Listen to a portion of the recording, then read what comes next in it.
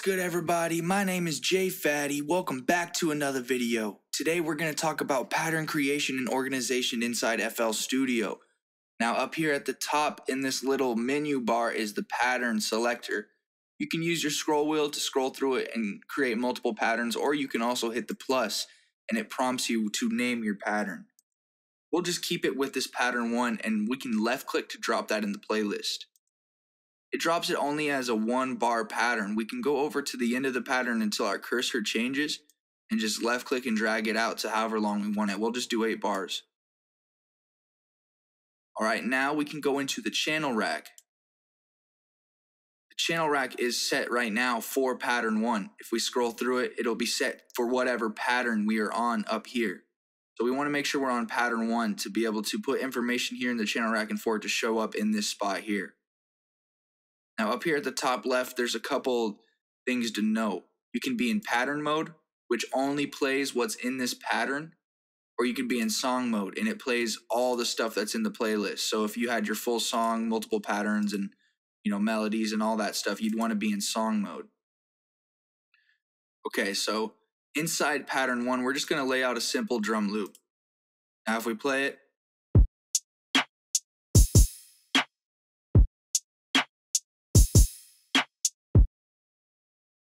it plays, and as you can see, we're in song mode, so the cursor's moving in the playlist as well. If we move to pattern mode, it'll just play this pattern.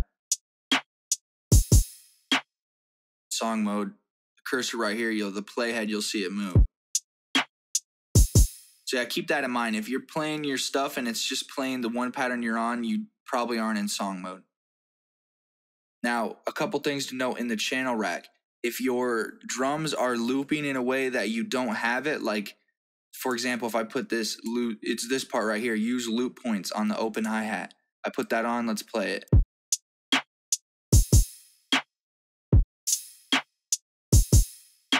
You see the hi-hat is coming in the open hi-hat's coming in on spots that it's not supposed to be. So make sure you deselect those use loop points. A lot of samples come in predetermined with load regions and use loop points on. I just take both of those off.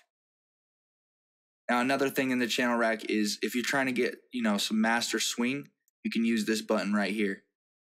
And it will give the pattern a nice main swing. Okay. Now as you can see, our pattern inside the playlist only loops for 4 bars. It doesn't go into the next 4 bars.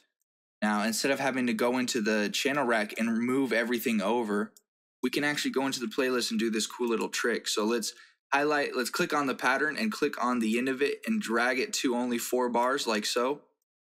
Then we can hold shift, left click and drag to bring it over. And now we can hold control, left click and highlight both of them like so. All right, now we can do control G.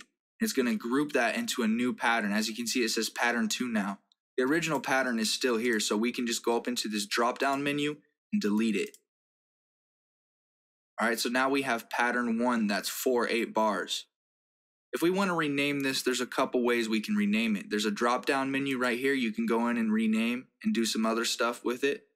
Or we can just right click on the actual pattern icon right here on the top left of the pattern and hit rename. Let's just call it drums. All right, now if you want to get all of those individual drum layers on a separate pattern, so they're their own thing, you can bring them in and out as you see fit. We can do that as well. Let's just delete this pattern out of the playlist. And over here on the left, there's a drums thing here. That's what the pattern is, but we can right click it and do a split by channel. That's going to split all of the drums there. Now we can left click to select this first one and hold shift and left click the bottom and it will highlight all of them. Now we can just click and drag and put them into the playlist like so.